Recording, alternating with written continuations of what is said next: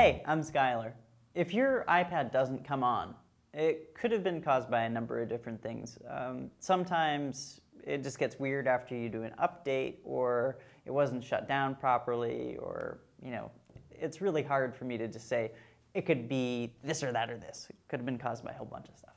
But if it doesn't come on, you could save a trip by the Apple Store or to the Apple Store by trying this.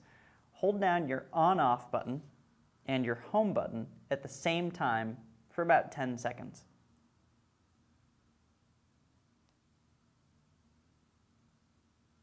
The Apple logo will appear and your iPad will boot up.